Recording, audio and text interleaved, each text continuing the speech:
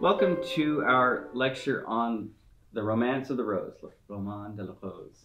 This was a very important piece of literature, a long poem having an effect for centuries afterwards in the Middle Ages. You'll see this had an influence on Chaucer, plays into Christine de Pizan's life. It's a funny work, it's a composite work. There are two authors.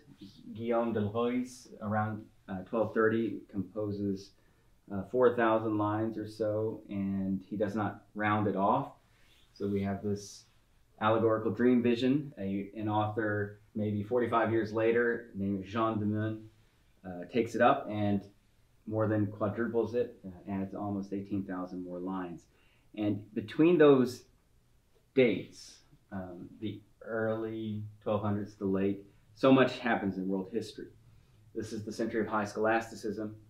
This is the ferment when the fruits of the East, quote unquote, from Byzantium and from the Islamic world comes into Western Europe, and the great intellectuals have to grapple with, or the introduction of Aristotle and the claims of reason in a very profound way. Alongside that history, which is perhaps more known than the social background, is this thought world, this imaginative atmosphere of courtly love. Now that concept, courtly love, it's a modern term. There are many scholars who dispute whether we should even use the concept at all. But it seems to me, and C.S. Lewis, strangely enough, is one of the most important progenitors of this concept as having arisen, as naming some phenomenon that arises in the 12th century, and it seems to have not many precedents, and that he does in the Allegory of Love, where he treats the Romance of the Rose. Again, it's disputed, but there seems to be a shift in subjectivity that is going on in the High Middle Ages, the differentiation of the individual, of the personality, and courtly love would seem to be very much a part of it, because in fact, this is the way we feel our emotional lives. And that's why this question might have a great resonance for us. Can love bear the weight of our aspirations? We put the meaning of the universe often on this one little word, love. It's meant to span heaven and earth, all the various goods of the world, the things that we hope to attain. What a good life would be, it's bound up with this little word, love. And that was not that. Whatever C.S. Lewis, whatever the worth, or however that thesis of his holds up as further evidence comes to light, it is clear that something happens in the Middle Ages that is different from what is available for the emotional life of people in antiquity. This passionate love as being something not just a madness, which is clearly the way, for instance, the Greeks figured it, ate. It was crazy to fall in love. Sexuality could be either treated in a very easygoing way or in a Roman, more controlled way, but passionate love was never something that was praised in the great cultural discourse. But that clearly has changed. So what we have in this poem is a prime instance of courtly love, or whatever it is that we still as moderns feel. So the citizen of the modern nation state, the consumer, our desires, they do revolve around this new kind of love. So a lot of issues come into play, and we want to see how it's different even from this poem. The allegory is very estranging for us as a kind of genre. We don't feel our emotions this way. We don't think of our interior life in terms of these characters. But if we can try to reach into that world, we might find that this is less strange than at first sight. So what Jean de Meun does, what he does to the shape of the poem by adding so much, he makes it much more encyclopedic, which is just a high medieval habit. They were hungry at this point to get all of that knowledge from the Islamic world, say, and to just amass it, scientific and so on. And that Jean stuffs this poem with that. It becomes much more dialectic. It's not about a man in love and the internal drama involved in that so much anymore, or it's become much more than that. The debates about what is worthwhile, the dialectic becomes much more prominent.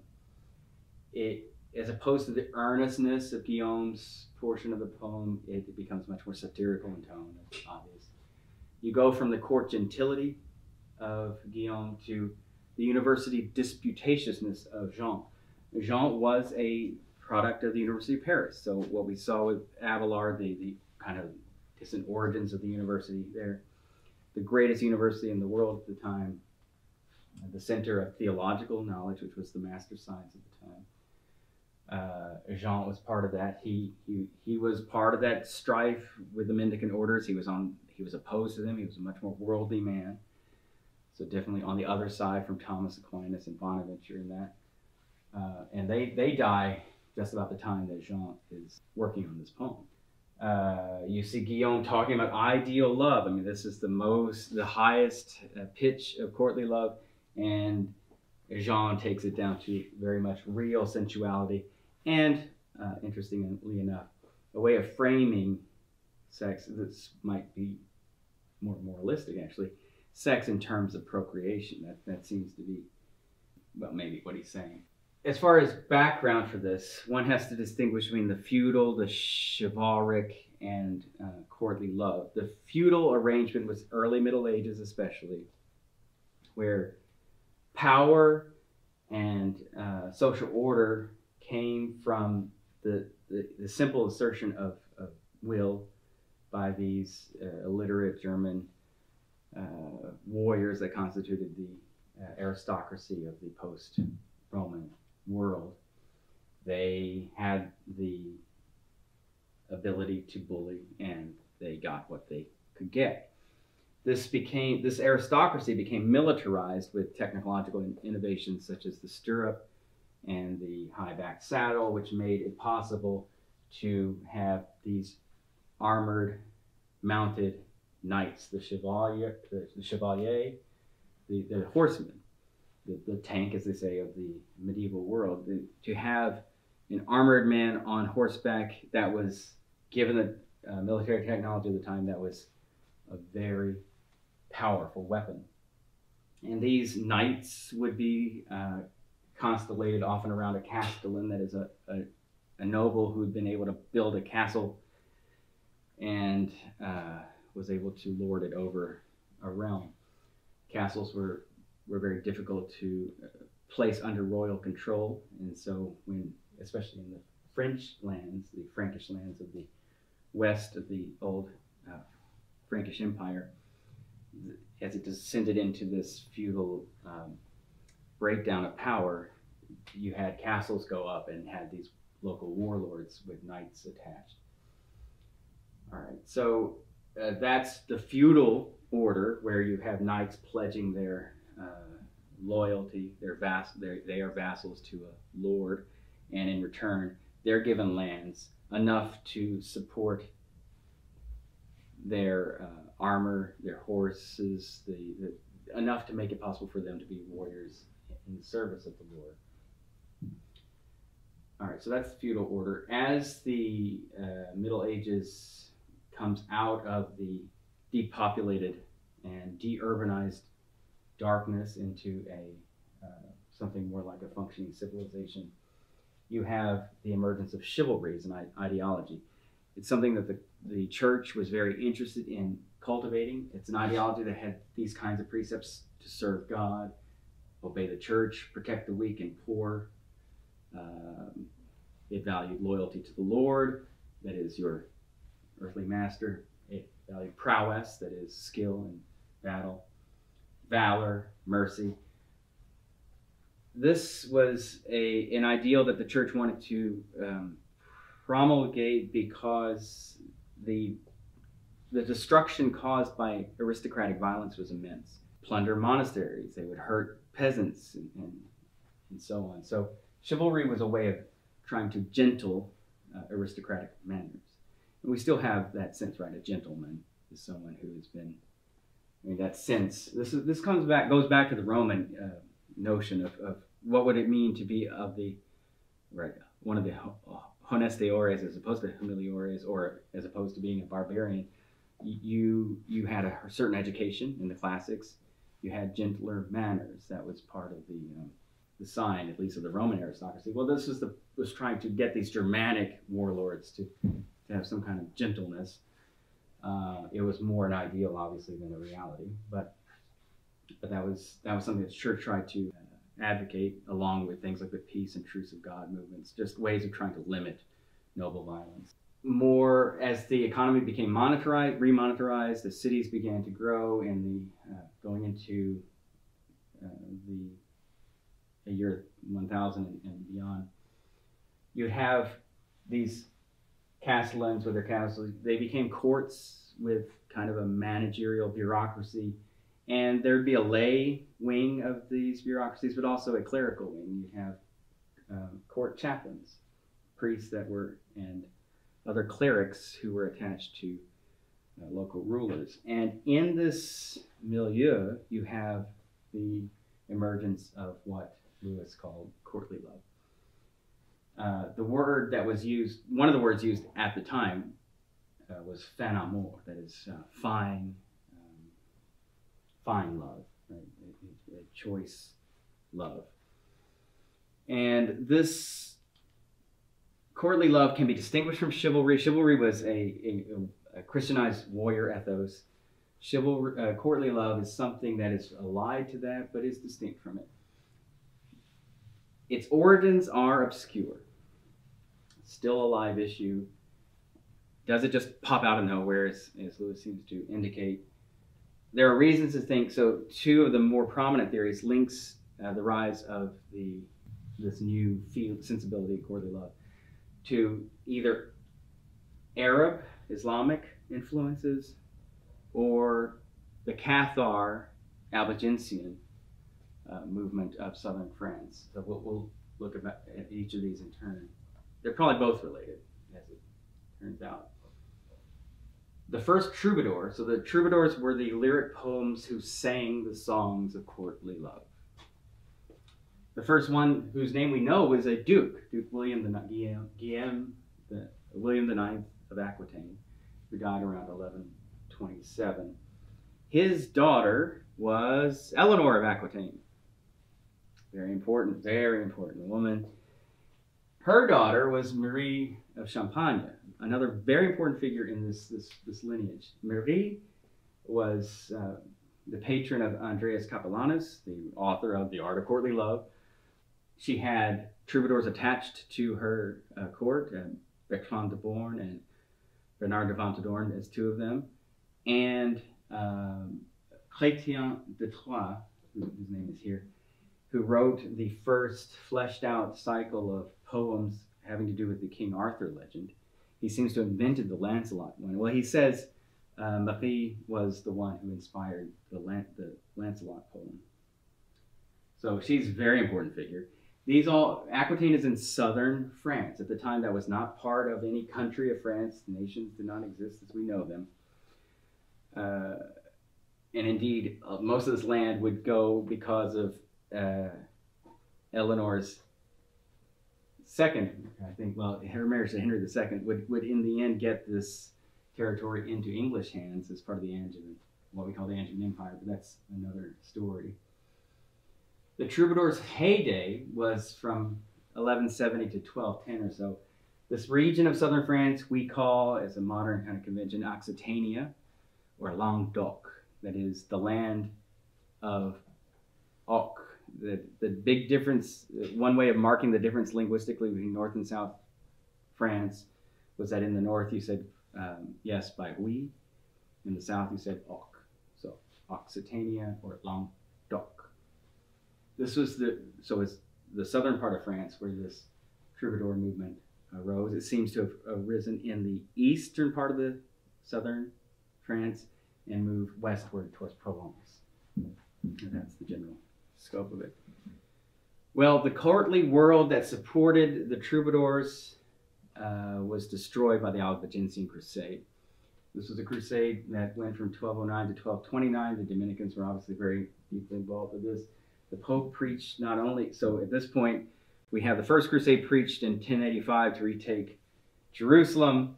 We have a second crusade, and all the way up to, actually, before this, the fourth crusade had already happened, where the terror, the horror of the sack of Constantinople in 1204. So a few years later, the Pope is preaching not only against non-Christians, not only against Eastern Christians. I guess it wasn't priests there, but the Crusaders took that opportunity to do that. But then he's preaching directly against those in Christendom.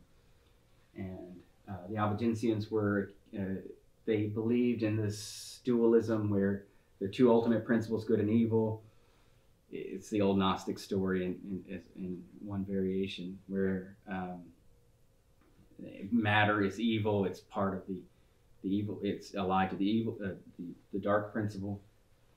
And so the point is to try to get to the light, to get to the good principle.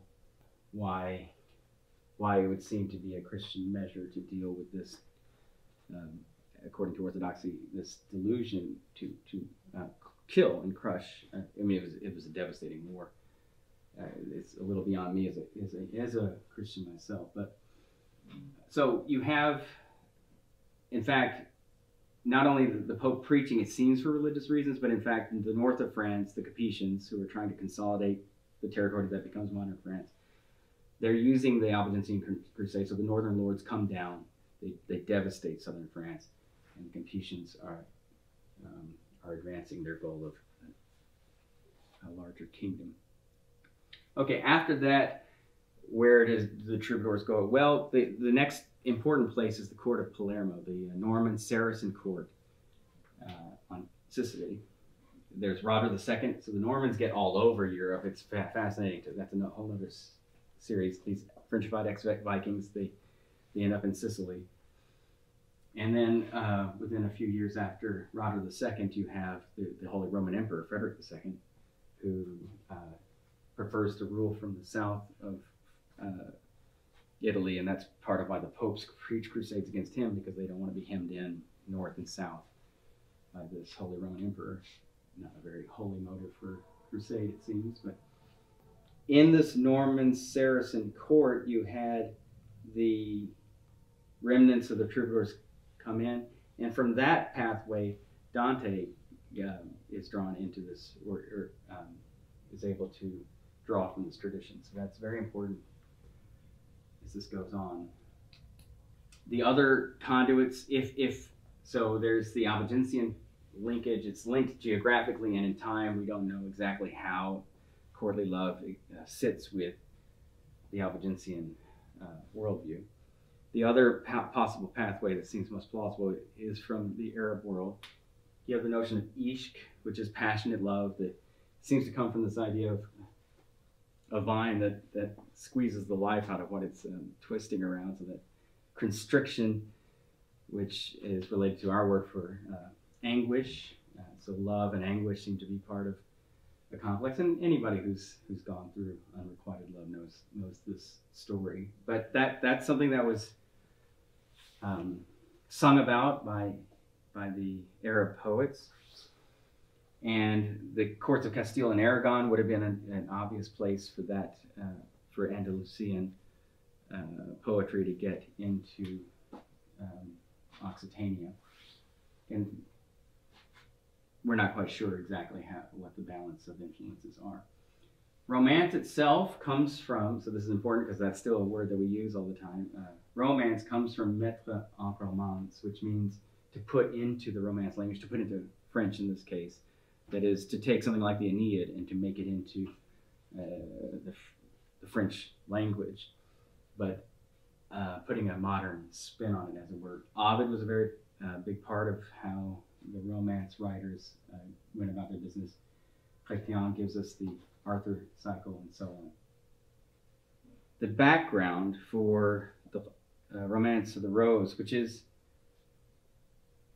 opens with an internal drama, an allegory of what it means to pursue a fine lady to whom one is devoted. And it opens for us the question, how do we want to devote our desires? We have driving us the most profound instinct, it's the most profound insatiability, which people like Dante will link to good, the good, and its infinity. Well, how do we access the infinity of good in the embodied life that we live? What do we do with this insatiability of desire? How do we live a good life? Meaning, how do we pursue goods and the good in a way that is noble and ennobling, in a way that is not merely self-gratifying, in a way that does justice to the infinity of our eros, that our heart and mind is reaching for something that it seems no one thing can satisfy. And that's the drama we still experience in our modern subjective existence. And that's why it is, I think, useful for us to try to grapple with an early phase of this modern subjectivity. And hopefully, even though the allegorical form is alien to us, we'll try to feel our way into the imaginative world of a person who is not so foreign to us.